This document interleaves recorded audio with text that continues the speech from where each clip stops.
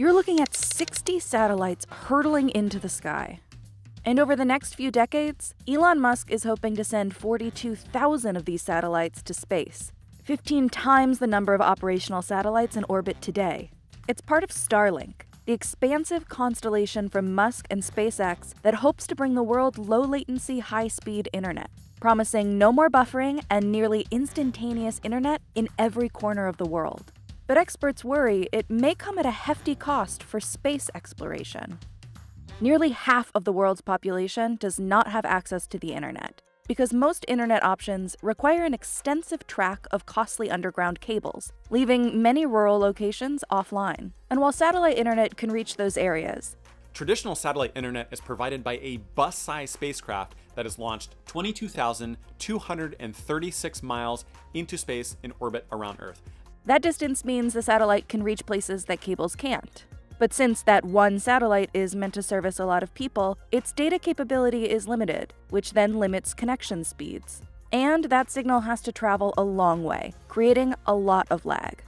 This is where Elon Musk and SpaceX come in. Starlink is a globe-encircling network of internet beaming satellites that is trying to get you online no matter where you are in the world. And there's a rather persuading element for SpaceX as well. Elon Musk has said he's just trying to grab a small percentage of a $1 trillion a year telecommunications industry around the world. If SpaceX can pull this off, the company could net about $30 to $50 billion a year. Musk and SpaceX President Gwynne Shotwell say that much money could single-handedly fund the development of Starlink, Starship, and SpaceX's Mars launch infrastructure. As of early October, SpaceX has launched more than 700 satellites into orbit, with a plan to release a total of 12,000 over the next 5 years, half of them by the end of 2024. And Musk wants to add another 30,000 to that, coming to a total of 42,000 satellites circling Earth. All of these satellites will also be much closer, anywhere from 200 to 400 miles above the planet in low Earth orbit. This reduces the connection delay that is found with traditional internet satellite. Once in orbit, these Starlink satellites will be constantly on the move, which is why so many are necessary. The problem is you have to have many satellites orbiting to make up for the fact that you can't stay in one spot above the Earth, because you need several satellites overhead at any one time to cover many users. Every satellite will connect with several others via laser beams, creating something like the network's backbone. And to actually bring this internet into your home, you'll need to get a pizza-sized antenna. This phased array antenna can aim its beam at whatever satellite is overhead, which will maintain an internet signal in your home. But this scheme isn't without problems. Starlink satellites are bright. They reflect the sunlight and shine it back towards Earth, so they end up looking like bright, moving stars. As cool as it may look, that comes with problems.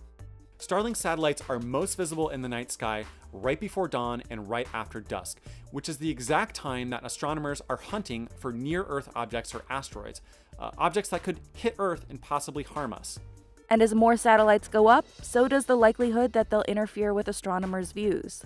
If Starlink continues to be a problem for these type of sky surveys, we may not have as much notice as we want to detect a near-Earth object and thwart it and prevent it from hitting Earth.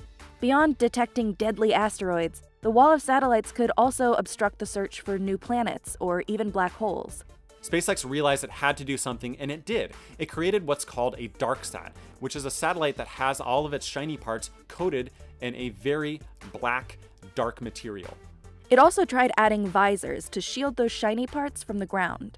But unless the satellites are cloaked like a spaceship in Star Trek, technology that does not exist, none of this will fully solve the problem. And even if it did, there is a much bigger issue at hand.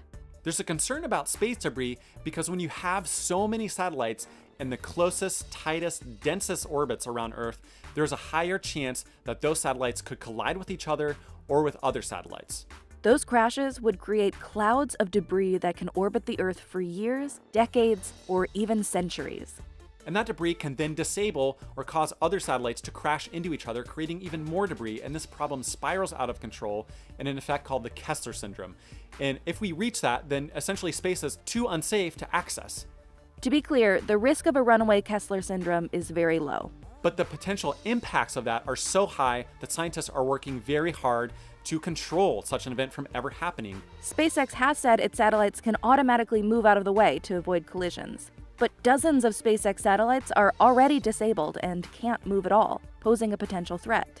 And those concerned with SpaceX's plans are lobbying the FCC to rein in the company and more strictly regulate low Earth orbit. And that could make it more expensive and harder to deploy the planned 42,000 satellites. But it doesn't stop at Starlink. Amazon's Kuiper project, OneWeb, China's Hongjian, and other projects are looking to challenge SpaceX by launching their own global networks of hundreds or thousands of satellites. If they all got their way with little to no regulation, we could end up with 100,000 satellites encasing our planet within the next 10 years, dramatically increasing the risk of blocking off space for everyone.